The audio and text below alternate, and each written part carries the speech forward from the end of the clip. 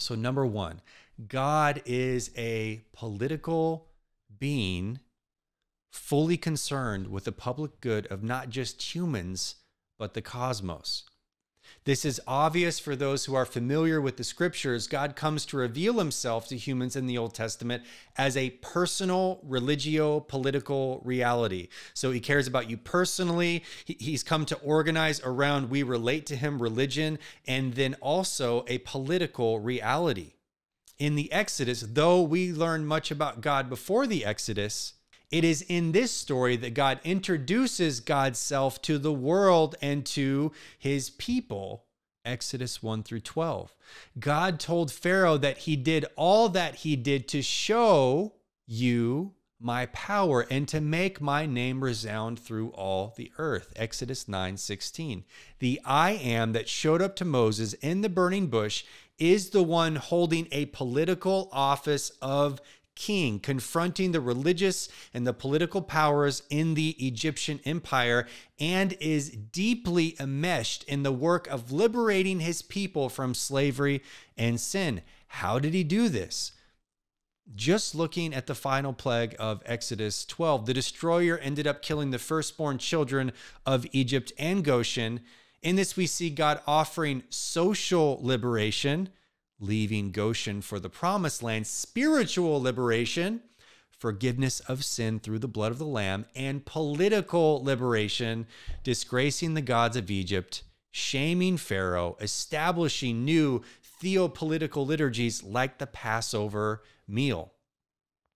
God reveals God's self as a political being that is offering a gospel of socio-spiritual salvation. Just keep in mind as my argument builds that God never in the whole of Scripture, this is an argument from silence, says, I am a political king, but you are not a political people. In fact, it's completely the opposite, spanning the Old to the New Testament. So that's number one. Number two, all humans are political beings. We are political beings in three ways. You are political by virtue of one, being made in the image of a political God.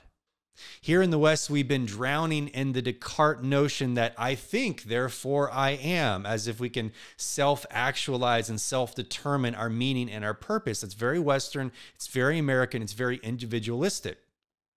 So if I don't think or want my faith to be political, and if I don't want to be a political follower of Jesus or a political being to begin with, we say, I think I am not political, therefore I'm not political. But this is wrong.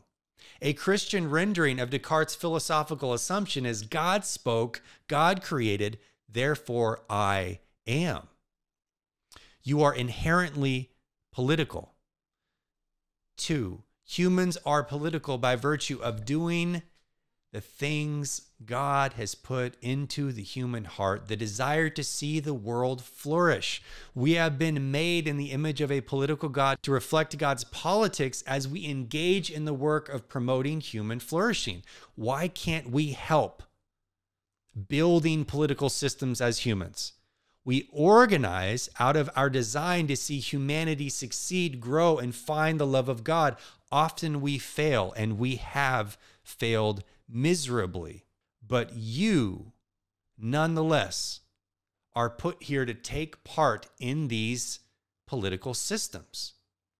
And we can't help but do it. Three, you are political by virtue of your connectivity to everything around you. To improve again on Descartes, God spoke, God created, therefore we are. Humans cannot disassociate themselves from the ground, the waves, the dirt, the chair, the apartment, the sky, this basement, the animals, the streets, the rain, our fellow humans, or the systems that we have created. You cannot emancipate yourself from politics any more than you can emancipate yourself from God or from your biological family. To say you are not a political being is to act like a floating spirit, a Gnostic soul hovering above the ground. God has made you involved in everything that surrounds you. If politics is the public good, then you can't emancipate yourself from the public good. And even if you try, you are going to end up creating smaller political systems in isolation from whatever you're trying to run from.